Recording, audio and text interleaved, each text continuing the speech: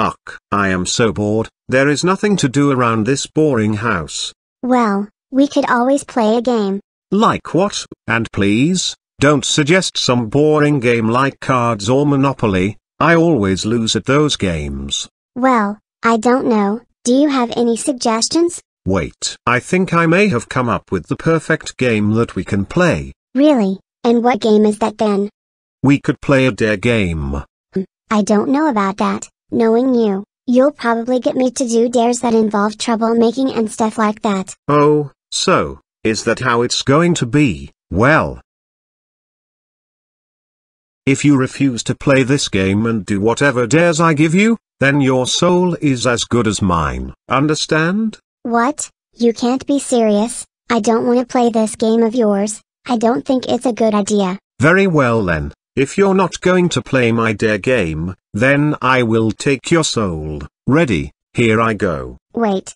Don't. I surrender. I surrender. Wait, what was that? Are you saying that you're going to play my little dare game? Yes, yes, I'll play your stupid dare game. Just don't take my soul. Now that is more like it. Anyway, seeing as I'm the one who came up with the idea to play this dare game, I'll be the one who will be setting the dares. Okay, are you ready for your first dare? Your first dare is to climb up onto the roof and dance. You can't be serious. That sounds so dangerous. Well, it's either that, or I take your soul. What's it to be? Okay, fine. I'll do you stupid dare. Ugh, why did I even agree to do this stupid dare game? Because you love me so very much. Hey. Wait for me, I wanna see this. This is ridiculous. Did you seriously expect me to dance on the roof? Well, this is my dare game and the rules are that you have to do every single dare I give you, and you know what will happen if you refuse, so, I'd get dancing if I was you. Alright fine, sheesh.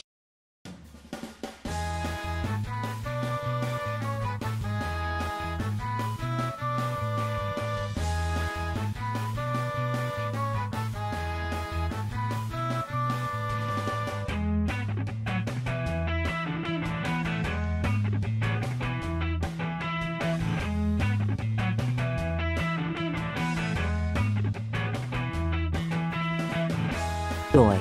You too. Oh, why hello tutorial, it is so nice to see you. Don't you give me that, young man. Get down from the roof right this instant, the pair of you. If you say so, your majesty. Come on, Frisk, we better get down from the roof now. Alright, you two have some explaining to do. Why on earth was you both up on the roof and why was you dancing, Frisk? I tried to stop them, Miss Toriel, but they would not listen to me. They threatened to cut me up and put me in a salad if I tried stopping them. Oh, shut up. Oh, temper. I'll tell you what really happened. Flowey suggested that we play a dare game and then he dared me to dance on the roof and said that if I refused then he would take my soul. Oh. Is that right? No, it isn't. I never did that. I tried to stop them. I tried to tell them that they would end up falling off the roof if they danced up there. You're a liar. Liar, pants on fire. Alright, Frisk, that's enough. Now why don't you go upstairs whilst I have a talk with Flowey? So, what are you gonna do about Frisk?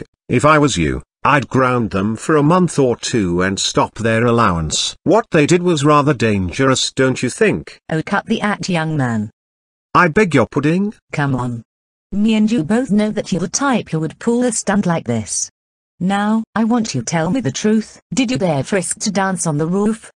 Did you threaten to take their soul if they refused?